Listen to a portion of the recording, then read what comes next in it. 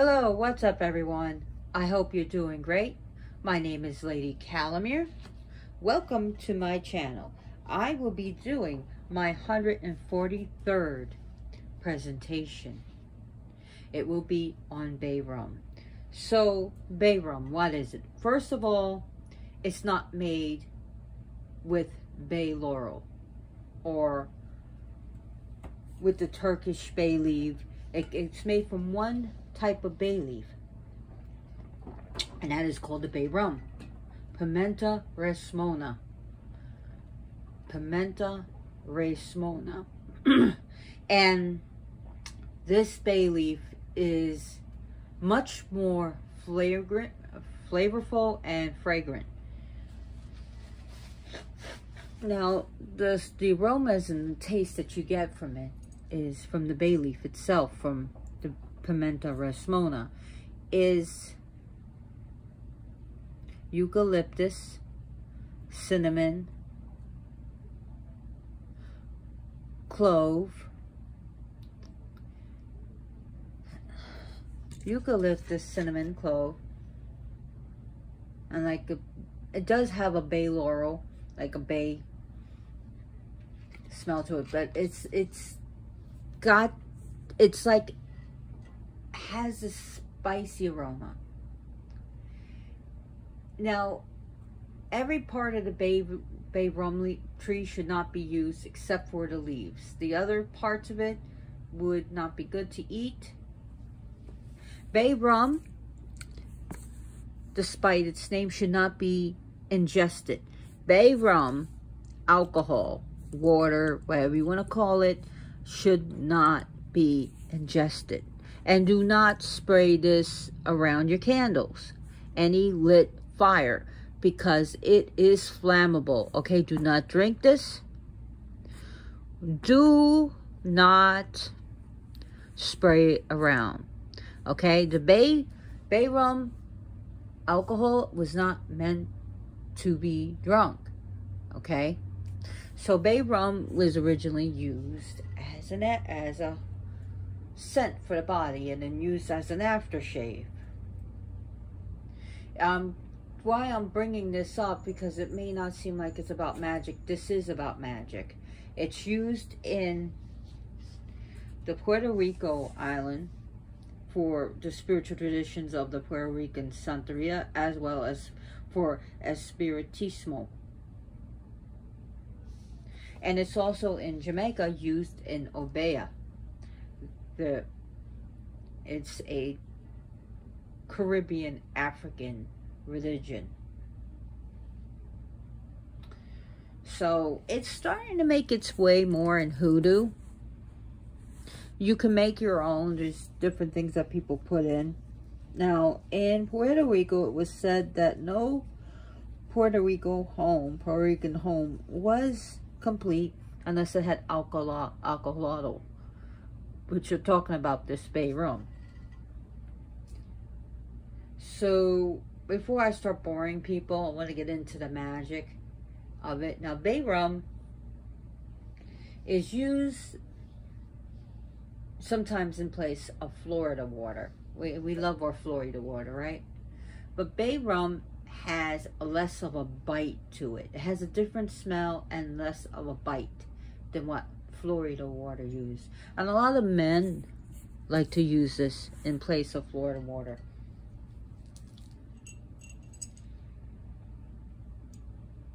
So this can be used, Bay Rum. Oh my God, you guys are trying to distract me, aren't you? So Bay Rum was used for getting rid of negativity. You can put this on your besom, on the bristles, and then sweep the area. Even on a little handheld besom, and sweep the area. This is used to get rid of stale and negative energies. Energies that you feel is threatening you, or if someone negative was in your home and you just want to get rid of that yucky icky energy, Bay Rum is great. It's a great one to give. This is actually used as offering to spirits. You can use this to cleanse your magical tools, your altar, your working space before and after spiritual magical workings, or before a reading, or to like just freshen up after you work with a few clients with readings. Just really freshen up, especially if you maybe you had to do a crossing on someone, and this could be used to remove any energies that may still be around you. I just spilled some stuff on myself, and you see how I did this. I put like just a little hole, and I could sprinkle it around much easier than just removing this, so I could sprinkle it. So that's an idea you may want to do. And if you want to buy one of these commercially made ones, you feel free to put your own ingredients. Make sure it's the Bay Rum leaves if you're putting leaves in, but you can put, people put vetiver in there, and nutmeg, cloves. So what else is it used for? Okay, so Bay Rum could be used to remove bad luck, and good for gambling spells, good for good luck, good for money. You know, if you have a money hand or a mojo bag, you can bless it with that. Bless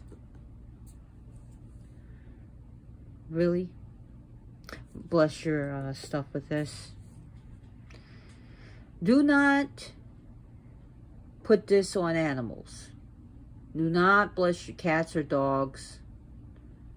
Don't like spray this liberally all over your dog bed or cat bed, because the smell itself is kind of a bit strong, and it can really affect your cats and dogs bronchioles. You don't want them to inhale it and end up causing your cat or dog to have respiratory issues. So it's not good to use on animals. Don't let your children drink it. Don't ingest this. This could be used on the skin, but not to be ingested. Okay, and I hate when people say, well, if it's safe enough for my skin because the body's going to absorb it, I guess I could drink it. No, would you drink shampoo? When you put that on your head, your scalp, right? I mean, I won't drink, I'm not going to eat a bar of soap. So that logic makes no sense to me. Neither do you, Loki. You make no sense to me. Get down. Come on. So anyways, I don't have a script or notes, so just bear with me. Oh, I got hair in my eye. So this is good for Aubrey Caminos, for when you want to do some road opening spells, and if for any cleansing, any purification, any road opening, to remove any blocks, you can use the Bay Rum.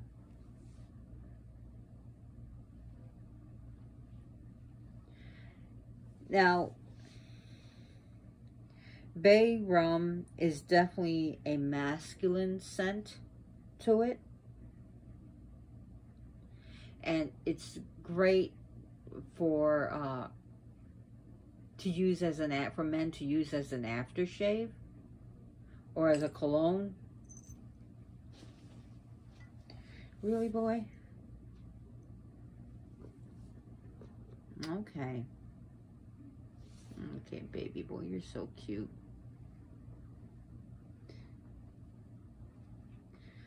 So, Bay Rum is, like I said, can be used in some ways as a substitute. for Florida water. Especially, you can get this, you can find these easily in Afro-Caribbean stores, but there are places that are totally Christian and want nothing to do with Florida water, but you could probably pick up some Bay Rum cologne somewhere. So you can use that, or you can make your own. If you make your own, let it steep for about 6 weeks. It would take about 6 weeks, and you of course you want to use rum. Clear rum or dark rum, your choice. And some people mix the rum with vodka and then use it. But did you have some drinks tonight, Loki? Maybe a little too much catnip? I don't know. Every time I try to do a presentation, I got the comedy relief going here.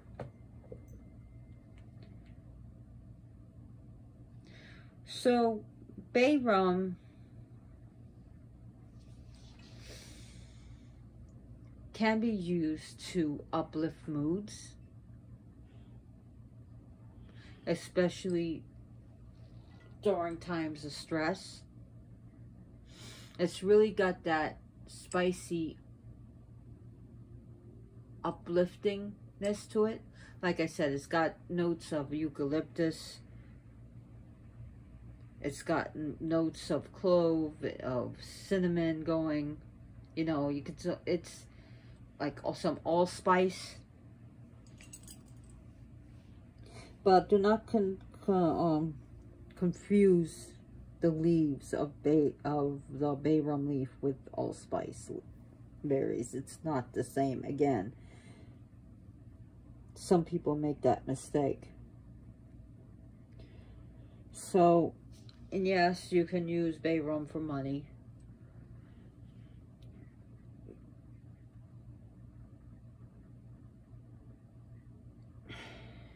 Oh God, I got something in my eye.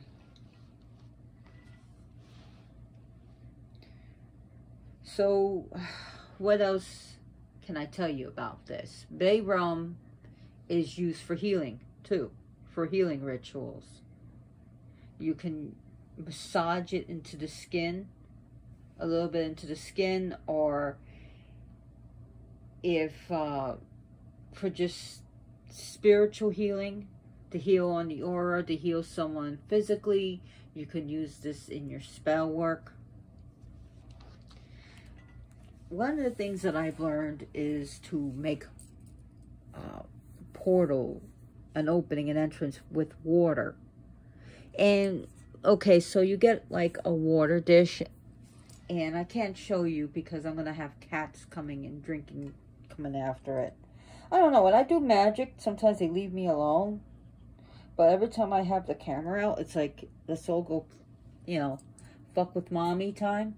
But what you do is, you say you get your bowl of water. You can make it as fancy or simple glass bowl. I prefer glass or ceramic.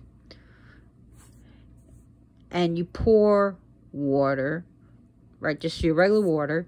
Now you can pour some Bay Rum. We're talking about Bay Rum. And in whatever, you know, element you're looking for. Or whatever planetary thing. You put crystals in. You put stones, some symbols. You know, you want to make it special. And what you want to do is, now that you have that water and you're in your sacred space, you're in your protective space, right? Oops, sorry. You want to make like energy ball. Like, you just put a little saliva in your hands, because that actually gets the friction going. And you think about what you want. And then you make it into a ball. And then you can visualize everything that you want into this ball, that you want to open it. And you can visualize a key. And then when it's full of energy, you throw it. And then you throw another energy ball till you are satisfied. You could do this with a whole group of people. Have everyone throw an energy ball. And you do the sign of the Enterer. Look that up on the internet, it's sort of like sticking your left foot out and your hands together, and you open it like you're opening curtains. Now you have it open.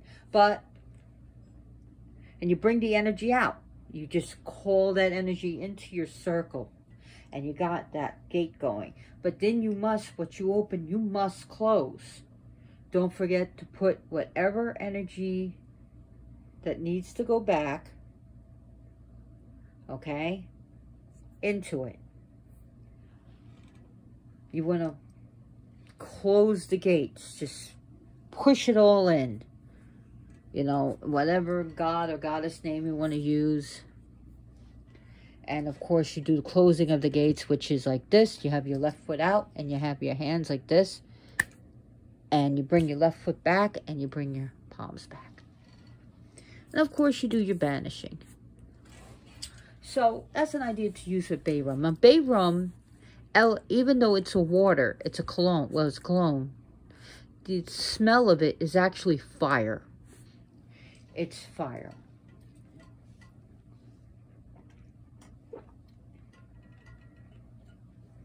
Now, Bay Rum, if you ever get one of those leaves, it's gonna smell. It's gonna totally blow you away towards a regular bay laurel. And yes, Bay Rum leaves are used for cooking. You can get fresh ones, you get dried ones, but when you crumble it, you can really smell it, and especially the oil. And that was used. And I kid you not, it was used by sailors and pirates. And they would rub these leaves on them to get the oil from them. You got to understand, 5-6 months in the ship with no bath, yes, stinky, right? Real nasty. So they would rub this on themselves. But then they realized that they could put the leaves into rum and let it soak. And then, of course, splash themselves with it, which was a lot easier to do than just rubbing the leaves all over, so that they don't actually smell like shit.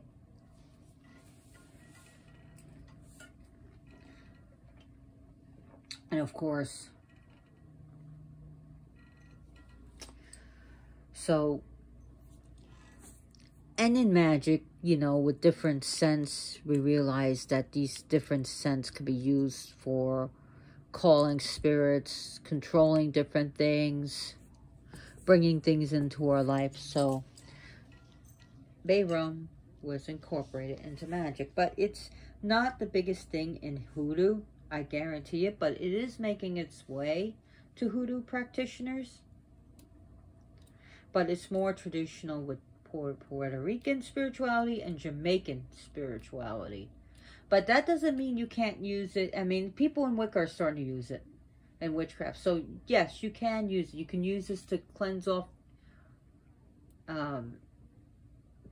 energy, whether it's nasty or not. You just want a clean slate. You can use Bay Rum.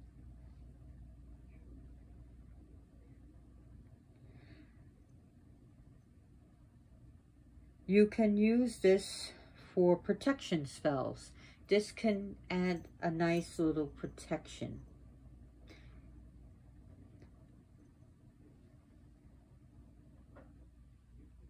It will enhance divination skills. So before divination, this is a good one to use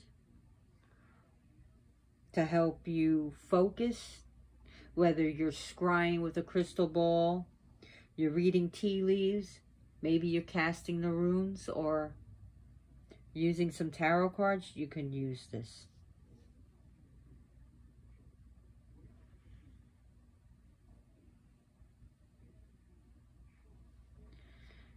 You can wipe down your candles before use, but make sure your candle is dry. I even use regular alcohol for my candles, but I make sure it's dry because I know I can have a fire. I can't stress that enough. Don't get this in your eyes. Don't drink this. Do not pulled this on your cats or dogs. I'll be very mad at you.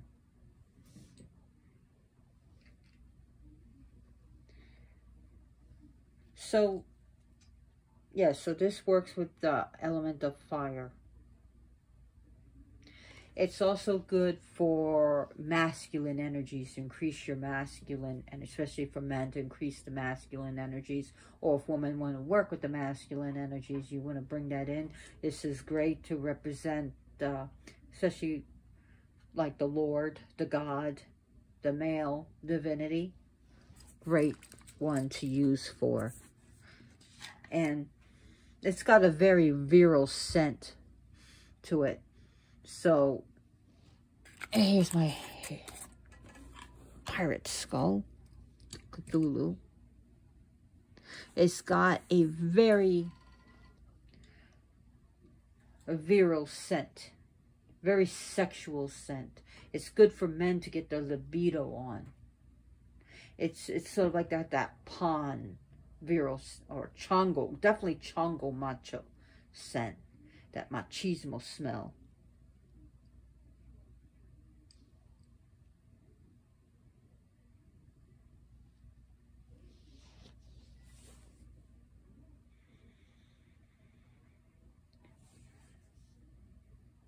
So, like, sailors in the 16th century discovered that bay leaf could be used on them to get rid of the stink. And I said that already. So, interesting enough is that rum actually comes from molasses, and that was actually allowed to ferment. And a few slaves discovered that molasses, a byproduct of sugar, can be used to make rum. And of course, the brewers on the island of Jamaica actually made rum from it and made it, distilled it, made it about 10 times stronger. Just, you know, little nerd facts going there.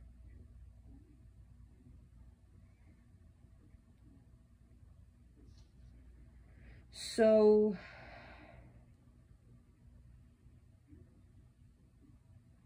I know that traditionally made, I don't know how this, well, it tells you it's 50% alcohol, water, bay oil. But I know that some people would make their own rum, bay rum, and they would use it for healing of wounds and stuff. So I'm not going to tell you to go out and buy this and pour it on your wound, okay? You can use alcohol for that, but, you know, saline solution to clean it out. But anyways, interesting to note. Great to clean out your crystal ball after doing some divinations and scrying. Sometimes you want to cleanse it. And sometimes things do come through and things are attracted. You know, you can clean your, you can,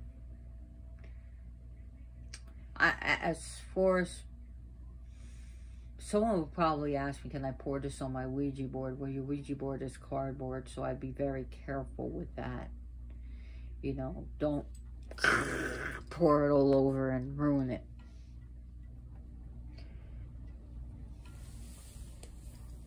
Why, baby? Baby boy, you're being so cute. He's right behind me. And I put my new sign up. Home is where the bodies are buried. A witch and her little monsters live here. So, great to use to de-stress, detox on your energy, yourself. Especially when you kind of feel depressed. This can also be uplifting. Just even, you just take a good whiff of it. Yeah, it's uplifting. But it also's got that power. It's got a very power scent. It's got this can be used for power, to increase power, to increase your divination skills. So there are spells for that.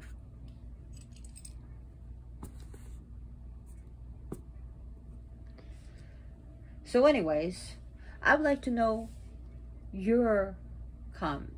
what your thoughts and opinions on Bay Rum. Have you ever used it? Hit me up on the comments. I really appreciate the comments, and thank you for all your subscriptions.